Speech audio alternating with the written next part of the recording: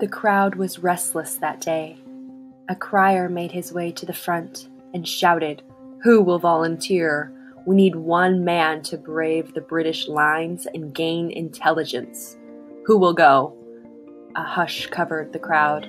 A bird could be heard chirping in the distance, but other than that, complete silence. One man spoke up. It was a humble schoolteacher who made his way through the crowd. "I will go," he replied. "I am willing."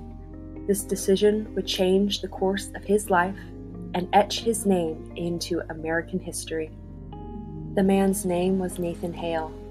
The year was 1776. The American people had been engaged in the Revolutionary War for more than a year now. The British, or Redcoats, were all over the American colonies.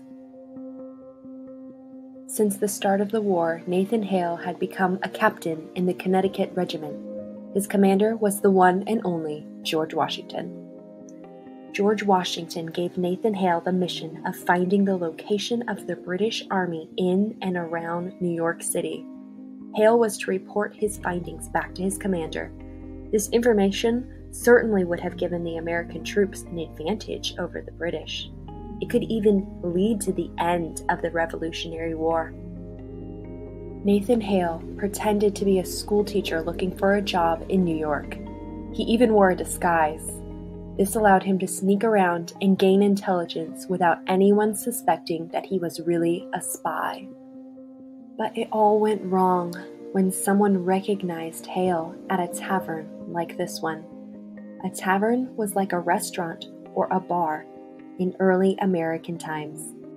The British Major Robert Rogers was alerted that there was a patriotic sympathizer, which meant that this person was on the side of the American patriots and not the British Army. Nathan Hale was captured on September 21st, 1776.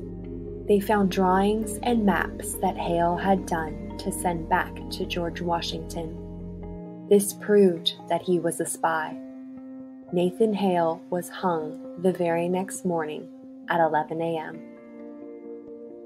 Later writers stated that his final words, the words that echo into the centuries since, were, "I only regret that I have but one life to lose for my country." It is for this powerful, patriotic statement that Nathan Hale is still remembered to this day. This man was willing to sacrifice everything for something that he believed in. He loved his country and showed it by standing up and volunteering that day in 1776.